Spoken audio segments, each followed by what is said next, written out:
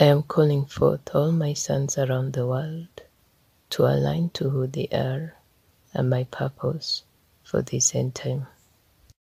Out of my loins you came, and to my loins are you returning, to walk in the way I purposed, and according to the word that I declared over you, as I sent you forth from me, even before the foundations of the world. You are my seed, and you have walked in spirit and in truth, and now you are stepping into your inheritance as a son, to rise with power and authority, to rule over nations. The enemy corrupted my pure seed when he infused evil knowledge in man at the garden, and flesh became the garment that man wore, and the darkness that filled their hearts and minds.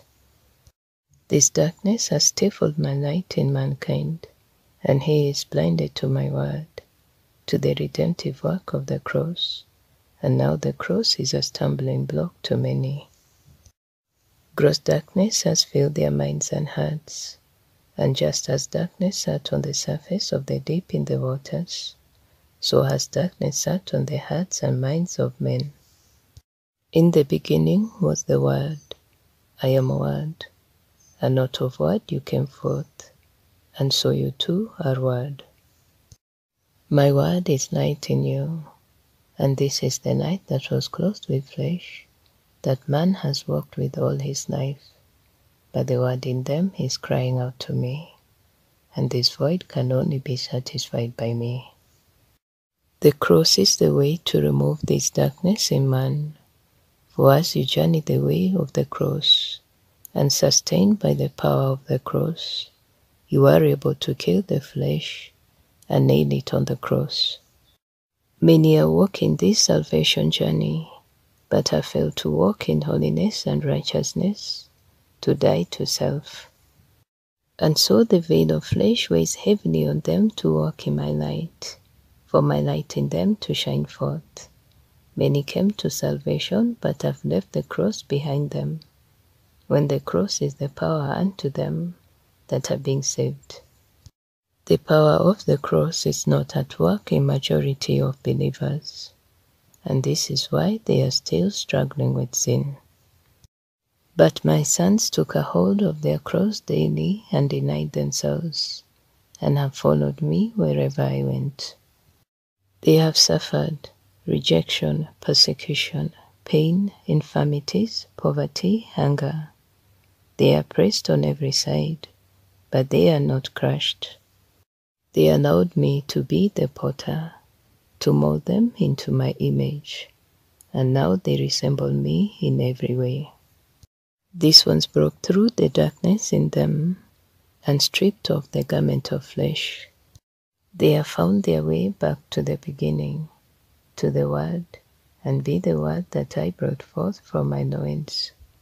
And so, my sons, as you step forth into this new age of sonship, you step forth as Word, glorified in your bodies, free of corruption and mortality, to bring in the great and final harvest of souls, still trapped in darkness and clothed in flesh. You will stand alongside Yeshua, who is the firstborn of all sons. Now you are my first fruit, to go into the harvest fields and gather the rest of the harvest. This position of sonship is not for everyone, but for those that denied themselves and followed me daily carrying their cross. You will live by every word, for this is your pure food as word. I did say that many things will be new to your hearing, but what you will receive as my sons, you will understand, for my 7 spirits will be given you. You have travailed and prevailed in all your trials, and now you stand in your rightful positions in Zion, approved by Zion for my final move. Give ear to all I am saying, because man must journey back to Eden, to the beginning, for to know the end is to know the beginning, and you are the ones that will lead the way back to Eden. You must take your rightful positions of dominion over all creation, just as I purposed it from the very beginning. Satan interrupted this plan, but now I am returning to it with those that will lay down their knives.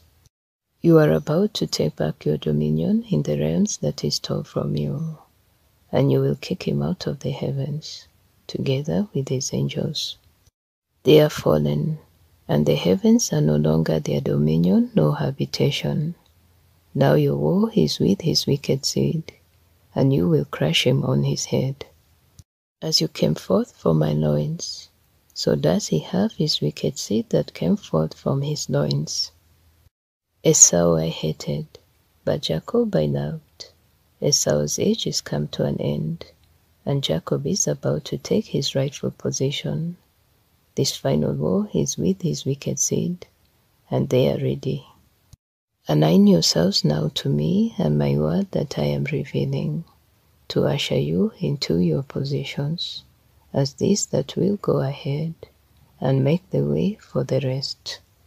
You are the two witnesses I am releasing on the earth, the glory train that will traverse the earth to bring liberty to all creation that has been looking forward to your revealing and release. The kingdoms of this world are now going to be mine, as you take back territories to bring them to my light. Arise, my sons, and war, for I have put a new war cry in your mouths.